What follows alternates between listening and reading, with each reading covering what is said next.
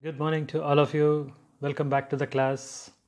We will now continue with the same chapter, linear equations and two variables, and this is going to be the part 3.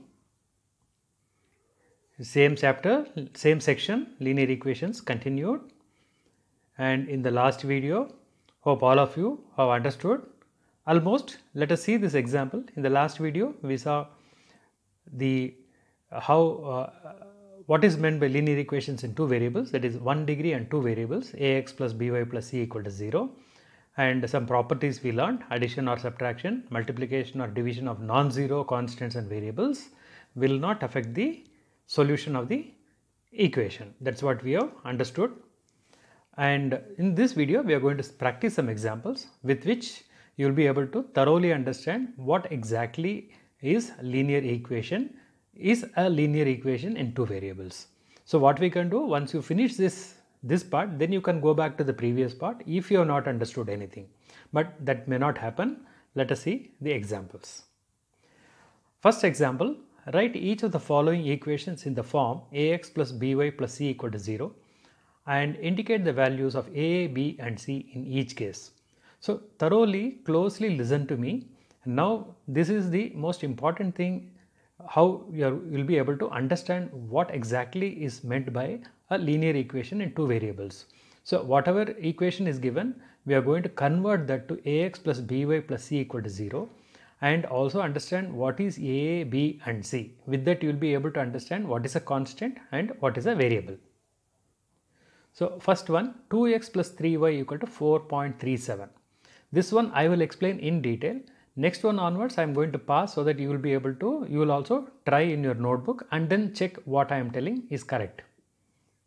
2x plus 3y, so it is now given in the form of, you can see ax plus by equal to c. I will just write here ax plus by equal to c. So what we are going to do? Yes, we are going to take c to LHS from RHS and make RHS 0. So taking RHS 4.37 to LHS, we get 2x plus 3y minus 4.37 equal to 0. So note the change in sign of 4.37, all of you know, but every time I am giving so that you don't make any mistake or you don't have any confusion. Now this is in the form of ax plus by plus c equal to 0, where a equal to 2, b equal to 3, c equal to minus 4.37. Again, remember the sign of each and every alphabet is important, every constant. Since it is minus 4.37, it should be considered as 2x plus 3y plus within bracket minus 4.37. That is, the constant is minus 4.37. So, and the answer is, you know, all of you, we have to put a box and write the answer inside. 2x plus 3y minus 4.37 equal to 0. That is what is asked. The question is, write the equation as well as indicate the value of a, b and c. So a equal to 2, b equal to 3, c equal to minus 4.37. So hope you have understood this thoroughly. Let me once again explain. The red, whatever I have written, let it be there in this page. So ax plus by equal to c is the format which is given in the question. We have now taken c from RHS to LHS and changed the sign. So 2x plus 3y minus 4.37 equal to 0 is the given equation. Is the given answer, is the required answer. Sorry, not given equation. The given equation is 2x plus 3y equal to 4.37 and the required answer is 2x plus 3y minus 4.37 equal to 0. And the next answer is, they have asked for a, b and c. We have to indicate what is the value for each and every constant. So x, before x it is 2, before y it is 3 and before the constant or the c constant is minus 4.37. That is the answer. So now you can pass, note down this step by step whatever we have written and then go to the next page, because the next page onwards I will not write the detailed steps, I will not write the detailed steps, but you will see the answer only. We will move to the next one. The next question is x minus 4 equal to 3y. So now I am giving a pass. I will see whether it is root 3y or 3y. Yeah, it is root 3y. X minus 4 equal to root 3y. And now you have to make this, the first answer should be ax plus by minus c, sorry, ax plus by plus c equal to 0, and for each and every one a, b and c you have to indicate the value. Now pause the video, take a notebook, write the answer, the equation you have to write, ax plus by plus c equal to 0 you have to write, and also indicate the value for each of a, b and c, and then check. After you play the video, you will know, I am going to talk, then you will be knowing whether your answer is correct or not. Yes, I am sure most of you would have done it correctly. Those who have not done correctly, doesn't matter. Again, we have got one more question, then we will see. It is x minus root 3y minus 4 equal to 0. So what I have done, this root 3y on the RHS I have taken to LHS. The sign changes from positive to negative, and we have got the answer ax plus by plus c equal to 0. Now a equal to 1. Remember, because x there is no constant before x, so you should write a equal to 1. Don't make a mistake of 0, don't think it is 0. B is minus root 3, again as I told, it is minus 3 root 3y minus 4. So the constant is minus root 3 and the constant c is minus 4. Hope by now most of you would have understood, or everyone would have understood. Now let us go to the third example. Sorry, fourth example. Third example is in the next page. 2x equal to y. Now you see, again pause the video, write your answer and then wait for me to tell. Good, I am sure now. Maybe small confusion may be there. What is c? Where is c now? There is no constant. Yes, 2x minus y plus 0 equal to 0. If c is not given, we can substitute c with 0. Only a and b should not be simultaneously 0. Remember, c can be always 0, not a problem. So a is 2, b is minus 1. Remember, because y has been brought from RHS to LHS, so b has become minus 1 and c equal to 0. This is the answer. Now I am sure 100% all of you have understood. Let's go to the next page for question number 3. Now you can also check, pause the video and check whether what you have written is correct or not. Wherever there is a mistake, you can just circle it and keep it. Understand what is a mistake and then go to the next page. Yes, we'll move to the next page. 4 minus 5x minus 3y. This is a little different, right? It is something confusing or not confusing. Good, not confusing.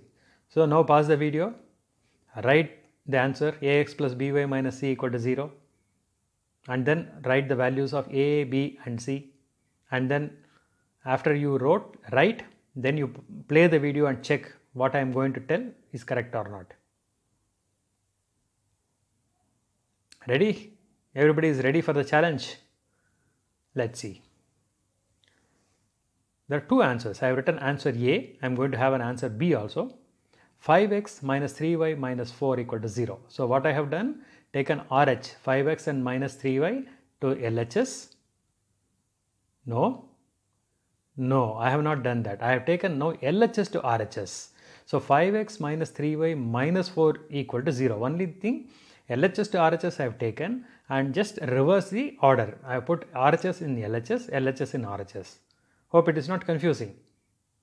Simply what I have done, you see, this 4 I have brought here, correct? And the sign has changed to minus 4 and put 0 here, right? So while writing, I have just written left side as right side as left side. So instead of 0 equal to 5x minus 3y minus 4, I have written 5x minus 3y minus 4 equal to 0. So a equal to 5, b equal to minus 3, c equal to minus 4.